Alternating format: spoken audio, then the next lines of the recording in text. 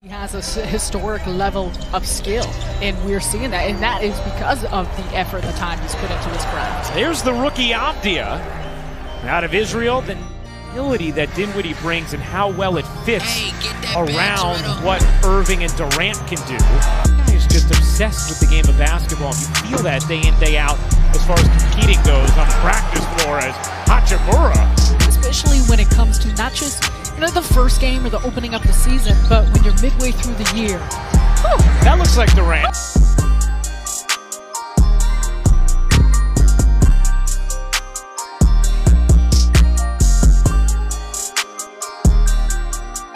Grimace like, should have taken that. Those happen. That's why you have these games. We're going to get back to your point. I keep thinking we're going to see a highlight play.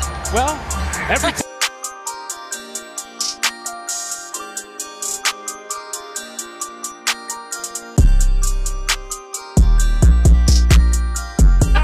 Nets are 7 of 9 shooting so far in this first. Hachimura got position on Dinwiddie and able to finish. It's going to be a major facet to figuring out rotations and combinations and the things that Steve Nash wants to do with this offense. Wagner gets loose for the jam. Spoken highly about, Steve Nash has spoken highly about. Matthews hounded by Green. Good D there from Green, but a little too.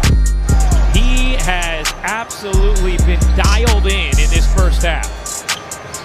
Hachimura gets the space underneath and flushes it down. Excellent footwork by Hachimura. Oh, Irving, the down court feed.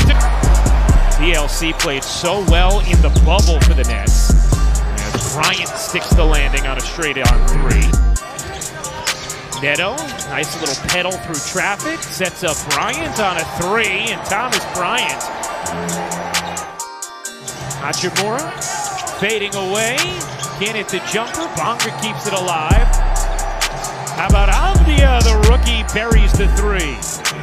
Abdia quickly up the floor, 1 second left, gets it off in time and puts it in. Nice finish to the half from the rookie. It elevates the play of the team as well. Yeah.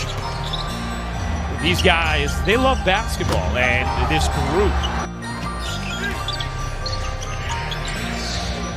Abdia lines up the three and hits a 12-0 Washington run. And Steve Nash will take a timeout.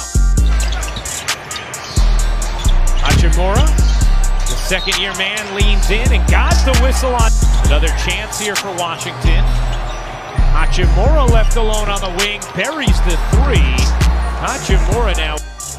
We mentioned it before, but worth mentioning again. Karis LeVert not playing in this game for Brooklyn, has a bruise on his patella. Not all, but some. It'll be so important to continue to have that type of ball movement, finding the open man. Nice hesitation there. And just also how the variation for those who did play in the bubble. Wagner comes up with a steal and puts it down.